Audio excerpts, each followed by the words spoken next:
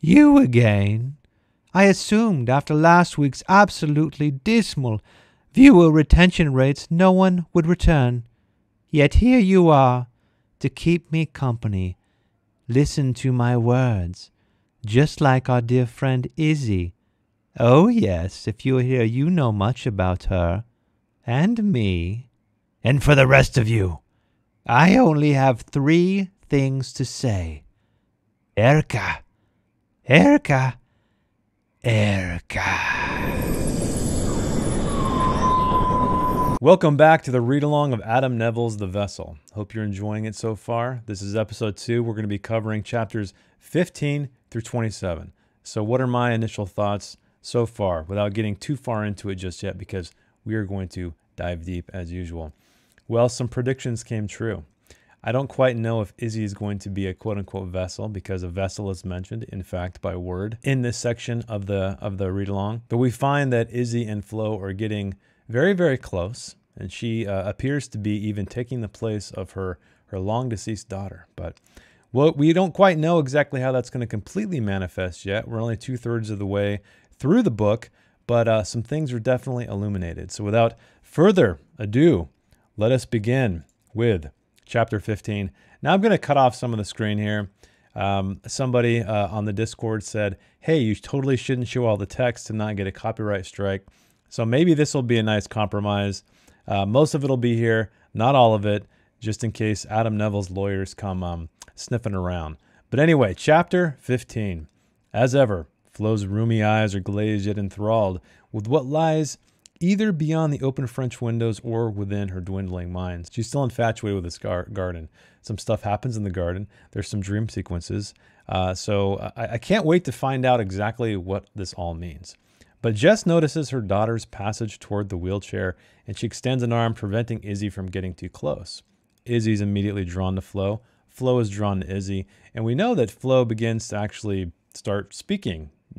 She isn't so angry anymore, so abrasive. But more than that, we see Flo's face has been transformed by a smile. And this is no ordinary smile. It is one of intense joy. The old woman's milky eyes have even moistened as she stares in wonder and adoration at Izzy.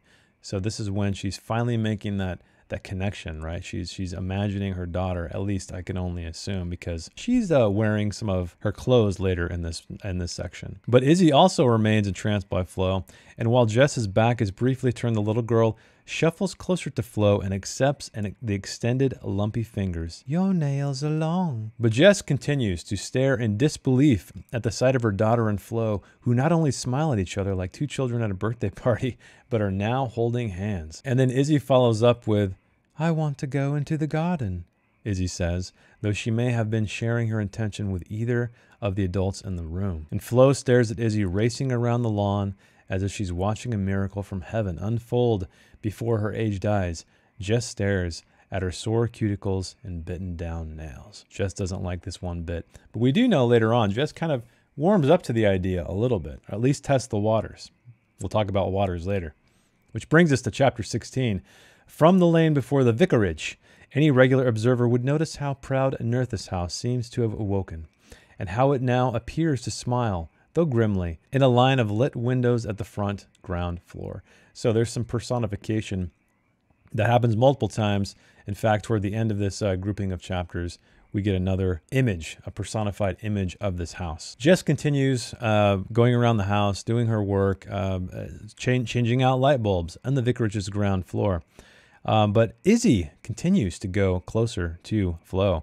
And she says, don't get no closer, Iz. And she says, I won't. But after refreshing the first bulb on the landing, Jess steps down from the ladder to better see the curious line drawing that she glanced at yesterday. This gets cooler. I'm digging this aspect of the story, and I'm curious. I mean, there's definitely some parts that are illuminating, right? Illuminating what this drawing means and where it's going to lead, but nothing quite yet. Hopefully in the final third, hopefully it all comes together. Along a straight track, a wooden cart is pulled toward the water by a hunched and disheveled beggar with one hand. The other extremity ends in a dark, gruesome stump. Now that more of the illustration is exposed, she can see also that the abject figure's head is turned, an appalling face with a black empty eye socket is revealed. And the tatty figure is blind and has been tasked with towing the large sphere inside the cart, a vessel that appears to have been constructed intricately with hawthorn sticks. A naked woman follows the cart, holding a scythe. So we've seen the scythe, and we will learn of this this hawthorn spherical vessel thing as well later on. At the furthest edge of the pond's dark surface rises a suggestion of a third figure, but this one is too long and too thin to be human, and appears as a black silhouette more than a fully rendered form, and it partially blends into the surrounding trees and stands knee-deep in the murky water, into where the moonlight shafts from on high. It extends two spindly arms, the limbs fashioned from sticks, and a human female shape is also suggested by the body of the thing in the pool, though the height of the form would be several times that of a woman. And then Jess reads some script at the very bottom of the picture, and it reads, Mother, Creator, Destroyer. I wonder what that means. Then she pulls a face and turns away, only to have her vision snag upon the rusted scythe that we've seen already, wall mounted across the landing. And averting her eyes, she shakes loose the keys on the old brass wing shaped like the sun. And she tries the key in the lock of the closed bedroom door next to Flo's master bedroom. No good. But the third key actually delivers a satisfying clunk. And what does she see? Well, it opens a room, ready to step into an old photograph, more than a dim brownish room. The furniture and every item upon the wall and shelves and bookcases remain in a pristine arrangement. She goes around unscrewing the dead light bulbs, and the refreshed ceiling light shines on a veritable time capsule of a girl's bedroom, perfectly preserved from the 1970s. We find out this girl is Charlotte Gardner. Your little girl.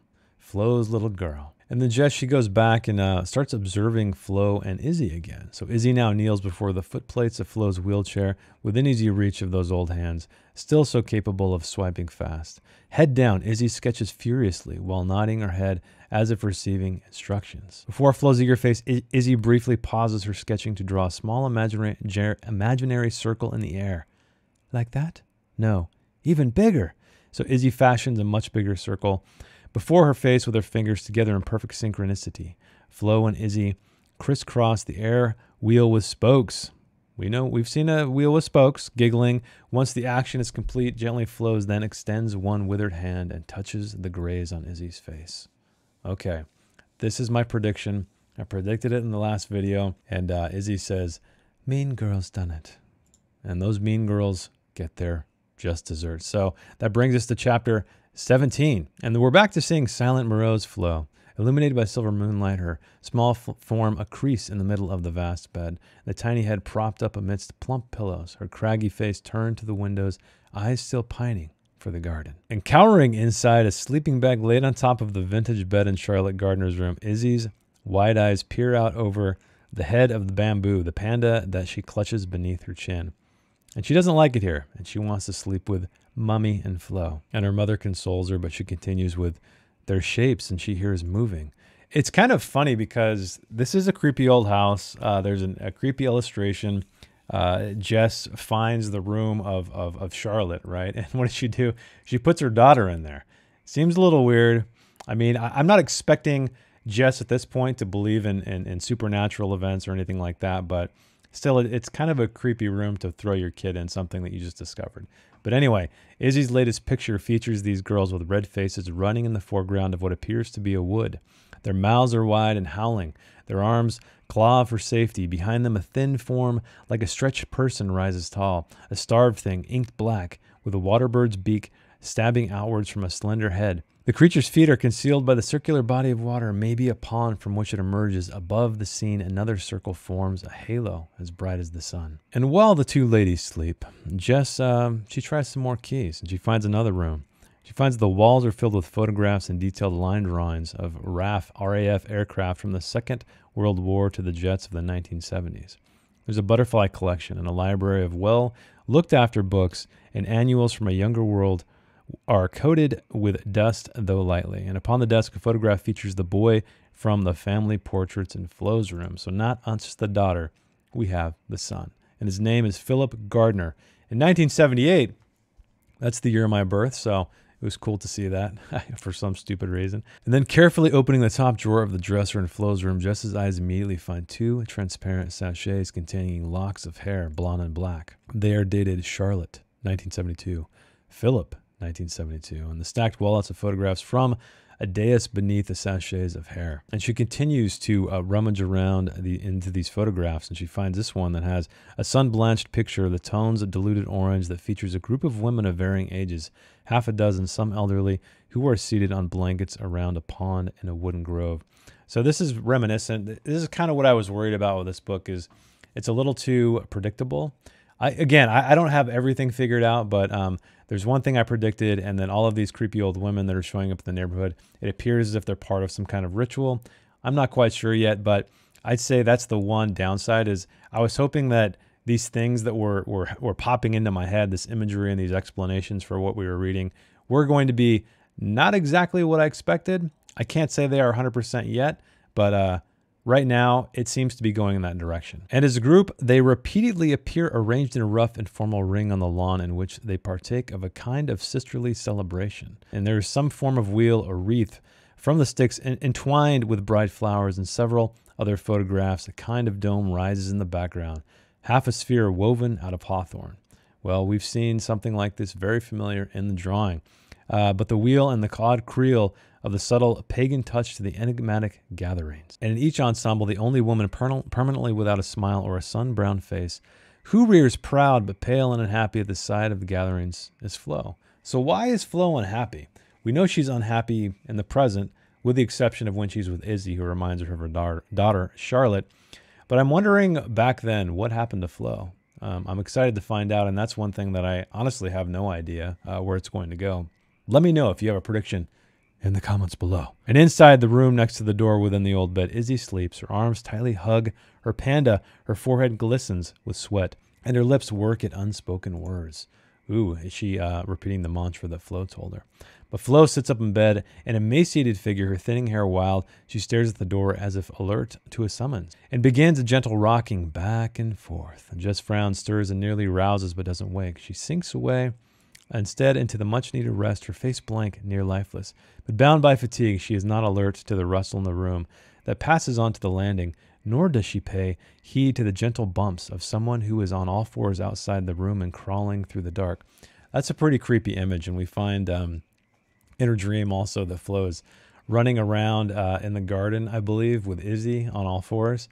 So there's some cool dreamlike sequences in this section of the book in particular. One about a man that was pretty shocking to me. I didn't quite expect it, and I'm wondering how the man plays a part too. But Izzy runs out from the vicarage and performs a series of perfect cartwheels across the shorn grass, and behind her, like an excitable dog scampering after its mistress, an old figure dressed in a pale nightgown capers swiftly on all fours. Flo. And Izzy and Flo draw an identical but invisible wheel shape in the air in perfect synchronicity, their hands moving in an anti-clockwise direction. In the middle of their imaginary circles, they cross the spokes at the exact same time and speed. Makes you wonder, what is this thing going to be about, right? This weird celebration. So we see that Flo is upset, or not very happy anyway, in these old photos while this celebration is going on. But she seems to be teaching Izzy this stuff, right? That seems to mimic what's happening in the past, but she's happy about it. I don't know if she thinks that she's going to bring her daughter back to life, or maybe the death of her daughter had something to do with this celebration. Hopefully we will find out very soon. But the faint piping rises through the scales and heralds the emergence of a large form surfacing from the water somewhere nearby but hidden inside the trees. Grinning, they both slowly rise from the earth and into thin air, lingering a few meters from the ground. There's a lot of levitation in this section, I forgot to mention, and this is where it begins. But then Jess wakes suddenly, her sleep broken by a distant, urgent, repetitive trill, a ringtone. Her phone is ringing somewhere in the distance of the vicarage, so she goes after it, but beside her, Flo sleeps peacefully, and she continues to chase after this ringing phone, heading downstairs, and the murk of the lower floor transforms Flo's detritus into ominously indistinct humps and heads and silhouettes. Everything appears marginally animated. That's one thing I hate about walking around in the dark, especially in a house, especially a house that's unfamiliar to you, like Jess is right here, is that your mind starts playing tricks. You start to see things, and I actually just watched a movie last night that I highly recommend that is very gritty, very grainy, very dark, and you will see many creepy things that you both see and don't see. It's called Skinamarink. I dug it, highly recommend it. But moving on, the ringtone is definitely and inexplicably issuing from the midst of the landfill in this room. And she lowers herself to her hands and knees and peers into the black mouth of a tunnel fashioned into the disorder that is piled upon around the vast dining table. And she finds a post-it note, and it's stuck to a box, and it reads, Manus exite materni. I'm sorry, my Latin. I'm assuming that's Latin. I had to look it up. I had to pause the video for a second, but it means ghosts of my paternal ancestors, be gone. I should have looked it up when I was reading the book instead of just now, because I think it would have provided much more context. But anyway, moving on. And from deep inside the tunnel, the screen of her phone is glowing green. So how did her phone get here? Ghosts? We remember some stuff being thrown around earlier on in the story. But there is the phone, and lit up by the screen is a strange circular arrangement of odd and unappealing objects. She sees a spoked wheel made from sticks. She recognizes it. Of course she does. The pattern resembles the sundial of the stained glass above the front door. A tiny sheaf of wheat, a rustic loaf of desiccated bread, several small wooden bowls. One bowl contains an oil, another powdered incense. So this barrow of sorts has all kinds of strange ritualistic things that I'm sure things are going to come to a head anyway. But she calls it a grotesque homemade shrine. And then she decides to answer her phone, but the screen reads caller unknown. She says, hello? But there's no answer, only silence. And Jess drops the phone down on all fours in the darkness. She bows her head over the dirty shrine. The confining walls press around her head, trapped by confusion and buried by fear. She doesn't understand what's happening. She's exhausted. And a flap, crack, flap. There's a lot of strange sound cues in this book. And from out of the darkness next to her face, a trapped bird explodes into terrified, frantic life, and Jess screams and clutches her face as it's beaten by a flurry of dusty rings, and she ducks, and this bird flies out of this thing. And, well, we know what's going to happen with birds next. I believe they were pigeons, if I remember correctly. But the bird noisily rises from her head, the din of its wings bewildering her until it is free. And Jess, right before we end this chapter, she goes back to Flo. She finds her, withered, smiling in her sleep. But nestled against her thin back is little Izzy, sleeping and clutching her panda. The connection deepens, which brings us to chapter 18. And like an evacuee awaiting embarkation, Jess fidgets in the hallway. She checks her watch twice without paying attention to what she reads. But when she looks down the hall and through the frame of the living room doorway, there is her daughter standing beside Flo's wheelchair. And there's whispers passing between them. But oblivious to her mother's request, because, she's calling her over and say, hey, you need to get over here right now. This is getting freaking weird. Izzy remains rooted beside Flo and continues to stare into the woman's murky eyes. We get another familiar scrape from the other side of the front door. A key angrily buries itself into the lock. And who is it? It is Morag, big burly Morag. She lumbers past Jess, and once she's ambled into the kitchen, she unleashes a weary sigh at being back again. And Jess tells her of all of the odd things that are going on, but Morag tells her to not be bloody stupid. But she does learn that Flo has a daughter and a son, which we already know about that, and her daughter died when she was little, Sheila said, and her son can't think much of Blossom, never been to visit, no letters, nothing. Can't say I'm surprised, but nothing to do with me or you. And this is the first appearance of Erika, which I had to look up, of course. I was very curious what she was saying. And apparently, this is according to Wikipedia. It's called the Erkerbot, Old English for field remedy, is an Anglo-Saxon metrical charm recorded in the 11th century intended to remedy fields that yielded poorly. And in fact, the triple invocation Erika is compared to the Latin Sanctus, Sanctus, Sanctus, and interpreted as derived from a vocative form of Erikanen, the true, genuine, or holy, or in a proper name, Erika, from an earlier Eorke, I don't know, for a fertility goddess as mother of earth.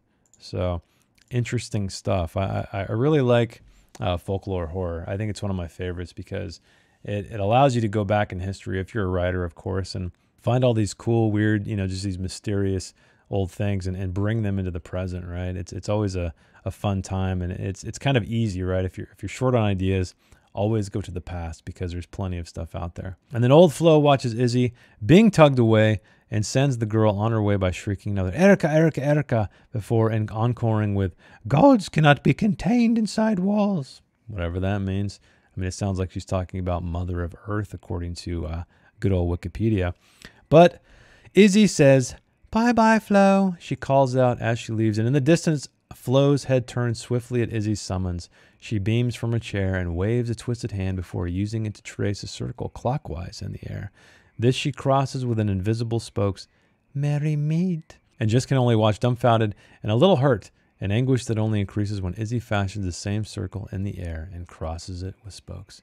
Merry pot. So I'm sure that's a little bit of what we're learning about their little whispers together, right? Their little conversations. But that brings us to chapter 19. And a dead bird, emaciated in gray, lies upon the shit-spattered cement floor of the abandoned utility room. This is where Izzy unleashes her birds, right, to all of these bullies. What I totally called it. And into this distant recesses of the primary school, little used, and only then for storage, Izzy and equally timid girl have retreated as far as they are able to. The three girls who ransacked Izzy's bag and stole her unicorn from the line blocking the only way out, today their ranks are reinforced by two boys. So they brought the big guns this time, and I think they're like trading cards or something. That's right, the trading cards. Some fall to litter the cement floor. The special edition card is tugged from the fingers of her friend. Izzy's cereal bar is plucked from her own hand. And they're making fun of her being poor. That's another theme I wish was a little bit more explored further in this book, because I think it would have been nice linking that with the main plot somehow, because later on in this section we'll find Jess touring this apartment she wants to live in to take her child away from the crappy place where she lives. But then Izzy is pushed hard and falls on her backside, and these birds land between Izzy's spread ankles with a parched rattle. And behind the boy, the gang spring back, horrified by the bird's corpse, yet more than able to shrink out of their mouths. A thin sound, already as eerie as those produced by primitive pipes made of bone. And Izzy's hand slips inside the pocket of her cardigan and reappears clutching the small bone carvings that Flo gave her that morning, ancient figurative art depicting a wheel or sun. And her lips move and begin to mumble so softly that no one in the room will ever hear what it is that the little girl encants, including us, unfortunately, I guess. But then the rattle of air moving quickly through the chinks of the old outbuilding coincides with the bustle of suddenly alarmed birds in the rafters. And where so many birds now shriek and thrash, and the girl's face hitches with concern, enough to prevent her from speaking or warning the others. But in her mother's dream, in that dim, grayish atmosphere, Izzy is dressed in her school uniform, and she walks across the vicarage lawn toward a wooded grove. Absolute silence grips the scene from the trees, their drifts and ethereal piping she's heard from her sleep, and Jess is watching her daughter from behind the murky glass of the French windows, the Velcro straps that restrain her wrists and ankles, so she is trapped in this wheelchair. And then, of course, her desperation to call her daughter only succeeds in reopening her facial scar. And I appreciate that, right, because that's representative of the trauma she has endured from Tone, who just came out of prison. But then out on the lawn, Flo joins Izzy and stands beside her.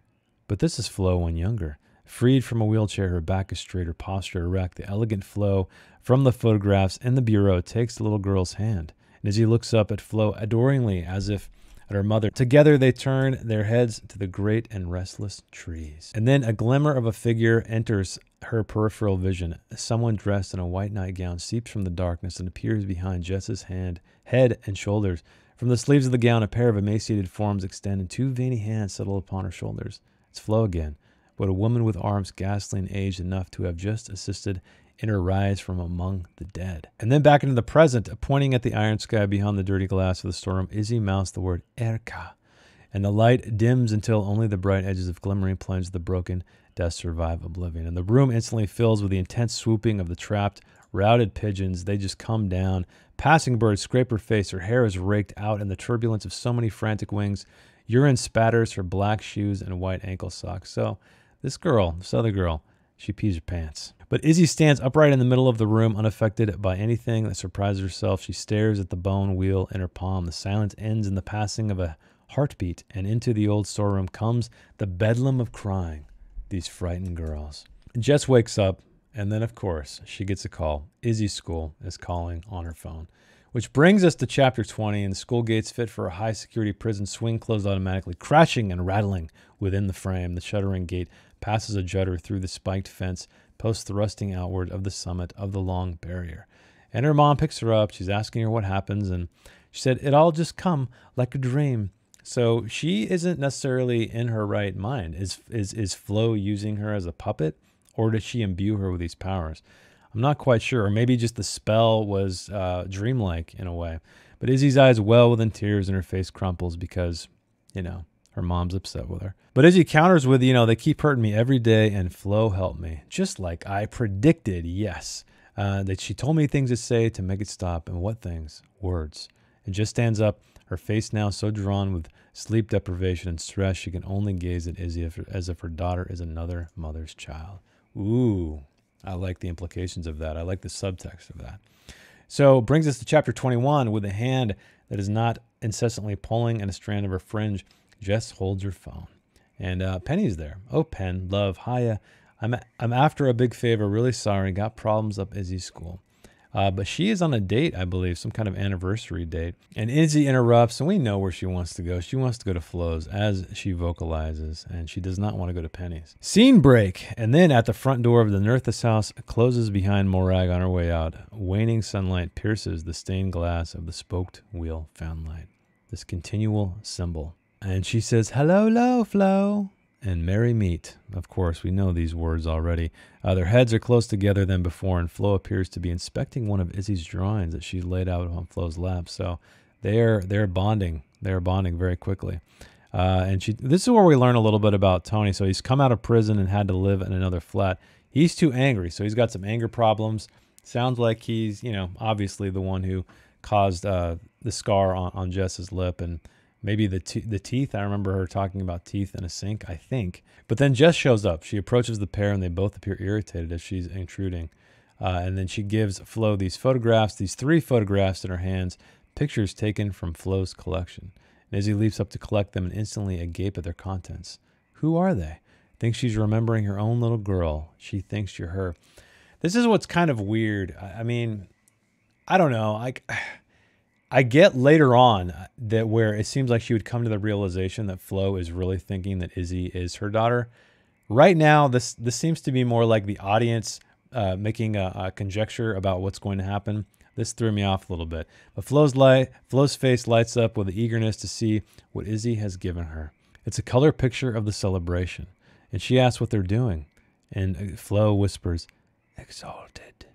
Her face is animated, though. Not sad like it was we saw her earlier in the photo. Then Flo drops the photographs and Jess goes to bends over to pick them up in a flash of movement as Flo swings her whole upper body behind her, swiping below at her Kara's head. Snap! But what happens? Hyper alert Jess catches the old wrist in one hand, holds it firm in a fisted grip and whispers, don't you fucking dare.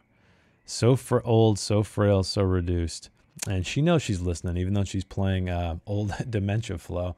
So this is where Jess finally asserts herself. She becomes powerful. She's going to fight back against what Flo maybe is. I don't think we really know. She's starting to float around outside of her house a lot, coming up very soon. But this is when she's finally she's upset. She's done. She's done with Flo getting in between her and her daughter. Which brings us to chapter 22. Face stained and hair mussed, Jess dips her hand inside the murky shade of the last light fitting on the ground floor inside the porch. She drops the exhausted bulb, its glass and musty brown, into the bag at the foot of the collapsible steps, then slips the new bulb into the socket. She steps down and hits the switch inside the hallway. And then she passes by the living room. She peers inside the doorway and catches sight of Izzy in conference with Flo. Izzy sits before the wheelchair, foot plates, and looks up at Flo as if listening intently, though Flo's lips do not move. When Izzy resumes drawing on a sketch pad, Jess moves on, wearily shaking her head. So she still allows it for some strange reason. I guess nothing terrible has happened yet, so no reason to do so, even though she knows something's going on, right? She's got to. She even said that she thought Flo was, seeing her daughter in Izzy. But we are now at proud Nerthus house at dusk. Across the road, those who watch the vicarage's transformation see windows beaming golden. Not only has the grin from the ground level broadened, but the eyes are open and alight upstairs. A watcher may remark that after sleeping for so long, the building appears to have been aroused from within. So this is, like I was saying earlier, we're doing more personification. It's kind of a cool effect, looking at things from the outside. And now I can see really Nevill using the omniscient voice to its full advantage. And we see that definitely more as we go later on, because really it just gives you the opportunity to tell the reader, us, about things or show us things that the characters aren't aware of. But then as another fresh bulb clicks into place inside the bathroom, the illumination of the first floor landing is further improved. Jess steps off the stool, relief manifests until she catches sight of a drawing of that ghastly blind beggar with one hand, forever pulling a cart through a night blackened wood. This was kind of cool for effect too. I like this. In the corner of her eye, the rusty scythe on the wall glimmers dully. Jess turns her back on it all, and we get some kind of sounds in here. So plates and pans drip suds on a draining rack. 2 rubbish sacks bulge open upon the floor. The washing machine thrums, spins its drum. Outside, the sky bruises at the concussion of night. I really like that because in horror movies, a lot of times you'll see somebody, they'll notice something, and there'll be that kind of moment, that pause where the camera's cutting in around the room, trying to create more atmosphere, right, with sound effects of these clearly mundane things, but it was done to cool effect here. I feel like he could have even expanded upon it and reused it more than he did here. And then Jess, she just says, "How does a grown woman make so much mess?" And then Izzy comes back with, "Morag's a lazy bitch. Izzy!" And Izzy runs a tap, holds Flo's drinking bottle under the stream. Flo's thirsty. And then, "How do you know?" "She told me." Jess drops rubbing a cup ring and watches her daughter. "Since you're such a good mate to Flo, you can help give her a bath." That's kind of weird. But it happens. It definitely happens. I'm not sure why she would invite her daughter to bathe an old lady, but here we are. Chapter 23, hunched, wasted, naked, at her most frail, Flo sits perched upon a cushioned stool beside the old bathtub in a bathroom that has never been modernized. And Izzy is there right beside her, holding her hand. And what does she say? "Erica, Erica, Erica." Flo is muttering that, smiling with delight and swishing her lumpy hands through the gently steaming water.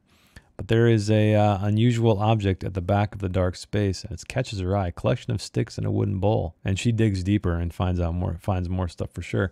So Jess creates a shadowy gap in the wall of towels, bed linen, and nightwear, and reveals another small shrine, similar to the installation she discovered in the dining room tunnel the night before.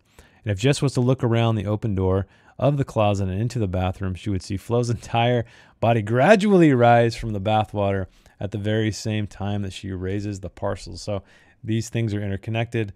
This again is the use of omniscience, and I'm beginning to see how it can be beneficial for horror writing, because a lot of times you want to creep the reader out, and sometimes you creep the reader out by taking the POV away from the character, right? You want to show us something they can't see, and that's exactly what he's doing right here, especially showing the parallel of what's going on here.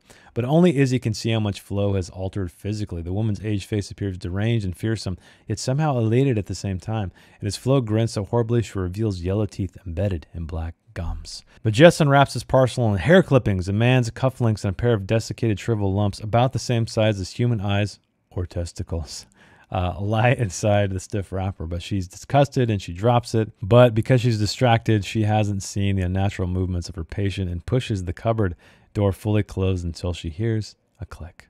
And then Flo returns back into the water, which brings us to chapter 24. Wearing a fresh nightgown, the white cotton pattern with yellow flowers, and her hair newly brushed and neat, Flo sits up in her bed. Once more, she's silent, and her expression is dour, and her eyes comb the darkened windows overlooking the garden. And there is Jess there. She's at the end of the cord hangs a white plastic oval. SOS is imprinted on the front of the necklace. So this is when she basically puts a tracking device on Flo to see what's up. And some weird stuff happens. This is when stuff starts getting really weird. And hours later, Jess returns to the landing from the staircase and plods to the master bedroom, a steaming cup of black coffee gripped in one hand. But she pauses outside the door of Charlotte Gardner's old bedroom and peeks in, and Izzy is fast asleep and clutching Bamboo, her panda. She is just absolutely exhausted, so she falls asleep, of course, nods, lurches awake, but then again, every effort and attention. The next time her eyes close, they don't reopen. Slumped in the armchair, she sleeps and she dreams. And this is where the creepy man shows up. This is what I was talking about earlier. So let's dig in. Let's do this. So we are in the wood, and from inside the copse, when standing beside the black pond in the grove, the vicarage garden appears enchanted, a soft focus of pastel colors misted with pollen and made radiant by celestial light. Soft notes from a woodwind instrument draw a naked figure out into the woods, a man who appears at the edge of the grove. This reminds me of the film Men, directed by Alex Garland, written to, I believe. There's some weird nature stuff in that, and there's like a naked dude coming through nature. That is the image I got. If you haven't seen it, it's great in a weird way. Go check it out. But then between his legs, a loincloth of dark gore hangs from where his genitals have been crudely removed. Yikes. And he points his stump at the pond. But then Jess wakes up with a start in pants relief at having broken from the nightmare. The first thing she sees is Flo in her bed sleeping, but just as soon frowning. Why is it so light? Surely it cannot be morning. She just dozed off. The night couldn't have passed so. Sunlight pours around, and from behind her chair, a naked male body extends to the space behind Jess. He leans over her shoulder, and here he is, the man. My missing parts. And Jess turns her face, almost touches her horrid, bloodless flesh of a figure. Black chest hair, ransacked crotch, bearded with crimson ruin. Interesting way to describe that. He speaks again. Have you seen them? They took things. Only then does Jess scream. So she wakes up again, right? Is this, I'm guessing, a double dream effect like we see sometimes in horror films? But clutching at her face, she peers between her spread fingers and observes the empty bed in the darkened room, the bed of the elderly patient that she should have been watching. The screen indicates that Flo is 30 meters behind her. That would be outside in the garden. Up the garden. Yeah, so Flo is doing some weird levitation Spider-Man action outside right now. And bumping, yes, there is also a bumping, but coming from somewhere within the house, though not in this room, Charlotte's room, and she immediately thinks of Izzy, of course. But it's empty, and the sleeping bag forms an open mouth. So I called that description out earlier. I'm not sure if it's a callback or if Mr. Nevill likes to refer to things like this, but we remember the backpack when all these kids, all these bullies were taking stuff from Izzy, that it was described as a flopping open mouth. But her little girl's upended in a perfect handstand, her feet resting against the wall. At first I thought this was going to be kind of like The Exorcist when she comes down the stairs, but it didn't end up being that way. And this is when we see her wearing another girl's clothes, little Charlotte's clothes from the 70s. They must be. So this to me would have been a better realization of when she either vocalized or accused people, or even told Izzy that, you know, she thinks Flo is, or she thinks that Flo thinks Izzy is her daughter. It's kind of a weird thing to just bring that up previously. I don't know, maybe it didn't bother you a whole lot, but it just seemed a little bit too much like that's what I'm thinking as the watcher, not so much the character in the book. But anyway, small gripe, but Jess flees the room, only pausing to shut the bedroom behind her. Holding an unlit torch, which is a flashlight, even though they call it dousing a torch. I think I read that right. I know the British like to call flashlights torches, or I guess we call torches flashlights because, you know, they started the whole thing. But she's outside. The only movement out here is directly behind and above Jess's head, one story up there. Even though the indistinct limbs of the climbers blended with the night, what appendages extend from the floral nightgown allow the frail figure to move sideways as deftly as a crab and as meticulously as a probing spider. So that's a pretty cool image. And this, again, is more demonstration of the omniscient POV. So we can, you know, the camera's almost looking behind Jess and seeing Flo skitter up the side of this building, or this house. But at a glance, the handset becomes an appalled scrutiny that reveals a red dot, signifying Flo has indeed returned to the bedroom. So she mysteriously climbed back inside, and we see Izzy nestled against Flo's back, smiling with her own deep sleep. And curiosity overriding shock, she gathers herself sufficiently to creep to the open window and to look down at the drop of the patio below. She closes her eyes at the window. Which brings us to Chapter 25, the rain-speckled bus windows overlooks the gray smear that is the world. Sat in the window seat, Izzy's eyes flick across a landscape that increasingly urbanizes and darkens. Mother upright, Mum's dozed off, and this is when we get more glimpses of creepy Flo in the distance, right? She glimpses a distant figure dressed in white, but Izzy smiles. She's not afraid. Why is it that kids are always not afraid in these things? I mean, I know she's kind of possessed, so maybe that's why, but even in the movie I watched last night, Skinamarink, you're wondering, why aren't these kids frightened as hell, you know? But I guess it couldn't be a great movie if you had the kids just running and hiding the entire time. But the figure acquires more detail the harder she looks, and possibly Flo is there and dressed in her gown from the night before.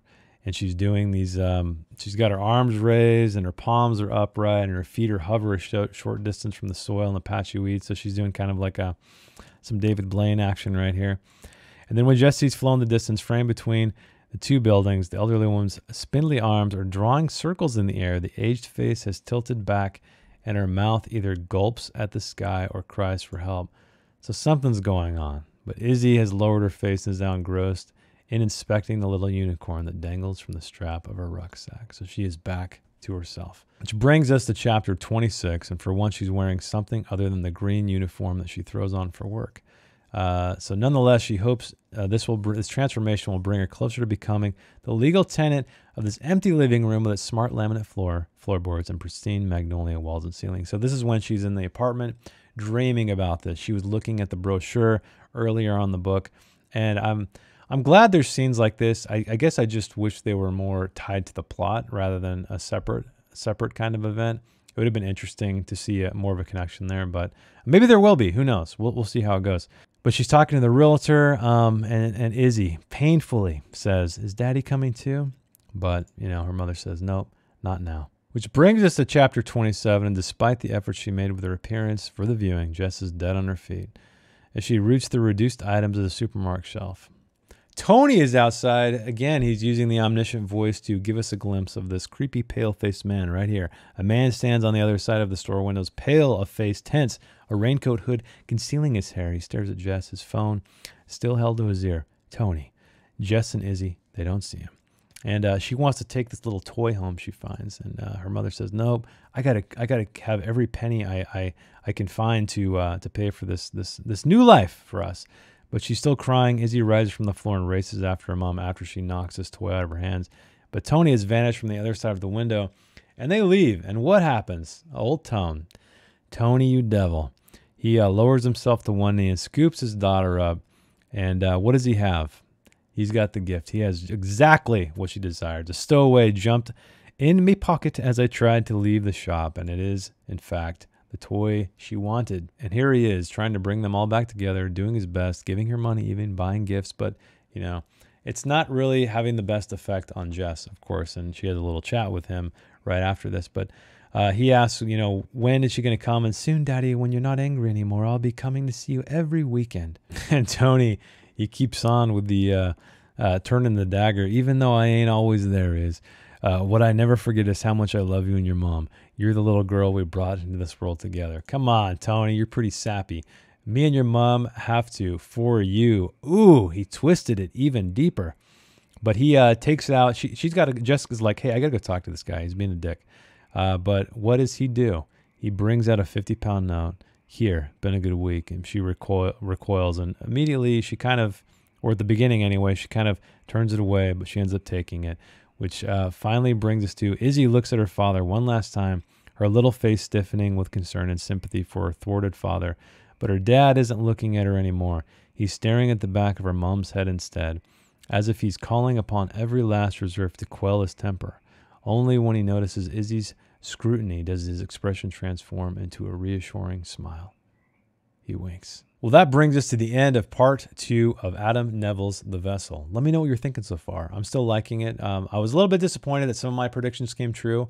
But, I've seen a lot of horror movies. It seems that Nevill is using a lot of common tropes, common setups, common traumas in the story. And that's okay. I'm not really bothered by it yet. But we're going to see how this entire thing resolves next week. Yes, we only have one more part. It's crazy. This is the shortest read-along I've ever done. Usually they're like 6 parts, but because it's such a short novel, a novella, if you will, we're going to end it quick. So I'm excited to get through this. I'm excited to hear your thoughts. So put them down in the comments. Put them on the Discord. If you're not already there, join it. It's free to join. And I will see you in the final video next week, part 3 of The Vessel. So on that note, I guess I'll end this with the fine words of Flo. Erka, Erka, Erka. See you next week.